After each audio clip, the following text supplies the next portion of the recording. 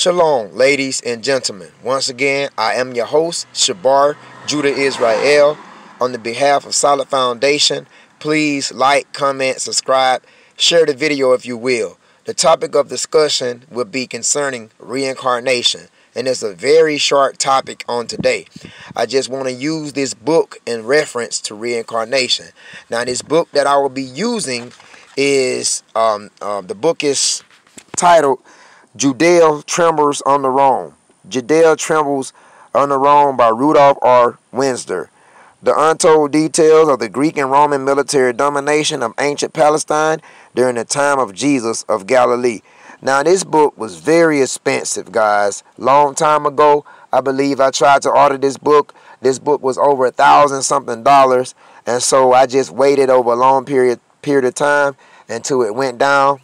And I actually got this book for $59.99. I don't know what the price is on this book right now, but I got it for $59.99.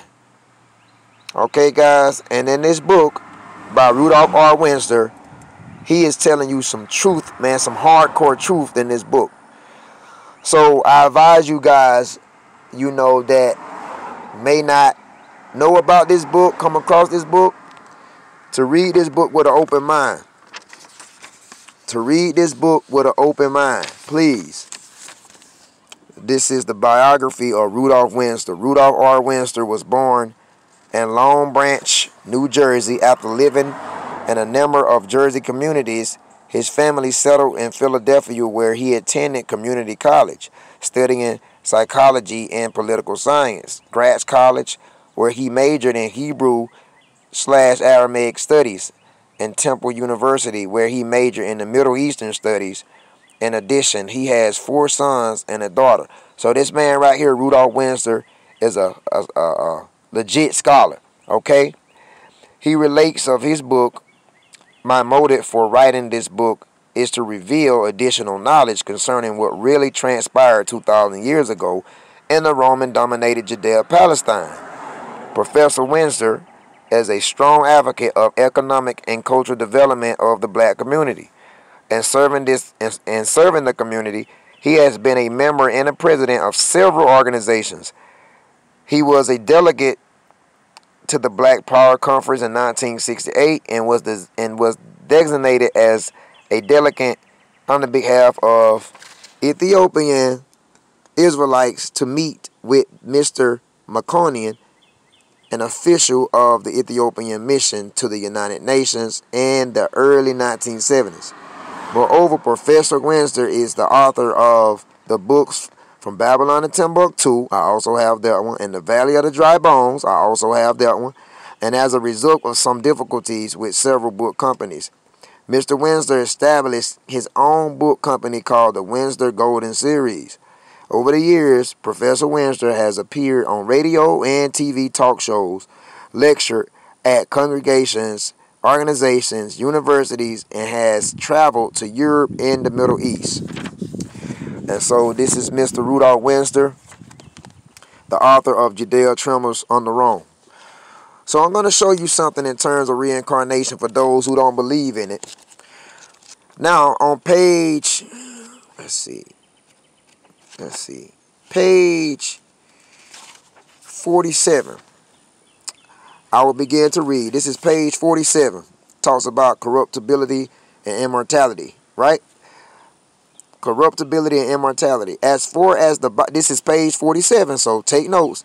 As far as the bodies are concerned, the Essenes believe that the flesh is corruptible, which is perishable and temporary, but that the soul of a man is immortal. It lives forever, and that the soul is derived from God via the discerning air, and it is incorporated in the flesh of man, like a bird in a cage, into which the souls are attracted by divine natural force, right? However, when the soul is liberated at the decay, which is death of the body, the soul is free and it ascends up from a long captivity in the flesh. Thus, the Essenes believe in the immorality of the soul. Jesus believed also in the immorality of the soul. It is written that the Sadducees came to Jesus and said that there was a woman that married 7 brothers, and they all died during her lifetime, Now in the resurrection, whose wife shall she be of the seven? For they all had her, right? Wait a minute, guys. For they all had her, right? It says, Jesus answered and said unto them, you do err, not knowing the scriptures, nor the power of God. For in the resurrection they neither marry nor are given in marriage, but are as the angels of God in heaven. Which is Matthew 22nd chapter, 23rd verse through the 30th verse. Now, the kind of resurrection that Jesus talked about is when the soul is freed from long captivity in the body and the soul resurrects or rises upward towards heaven.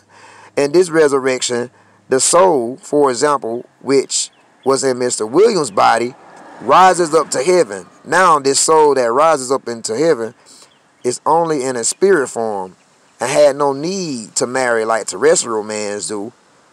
When our soul rises from our earthly bodies, we no longer need earthly passions like food, water, shelter, and money, nor sex. Now watch what is highlighted in the golden area. When the soul re-enters another body, again, this is called reincarnation. The ancient Hebrews believed in reincarnation. Let me read it again in the highlighted areas. When the soul re-enters another body again, this is called reincarnation. The ancient Hebrews believed in reincarnation. Jeremiah the prophet relate to us that the Lord said to him, before I formed thee in the belly, I knew thee. What the Lord meant was that before I formed thee in the belly, he knew Jeremiah's soul and his destiny. Jeremiah chapter 1 verse 5. Another example, Job relates the following. Naked came I out of the womb, out of my mother's womb, and naked shall I return there. This is Job chapter 1 verse 21. Job meant that he would return to the womb of his new mother in the next reincarnation of the next lifetime. And this is on page 48. Dealing with Judea Trembles on the Rome by Rudolph R. Winster. So there you have it. For you Hebrew Israelites out there that want to still continue to push this hell doctrine, preach and teach this hell doctrine. Jews do not believe in hell. I already proved it. The Hebrews, the ancient Hebrew Israelites, our ancestors, blacks, Hispanics, and Native Americans, our ancestors believed in reincarnation, or what you would call regeneration. They never teach, preach, or taught about hell. Okay? So, you Hebrew Israelite camps out there that believes in this horrendous subterraneous place, I suggest you to study more to show yourselves approved, a workman that need not to be ashamed, rightly dividing the word of truth. Share the video. Shalom.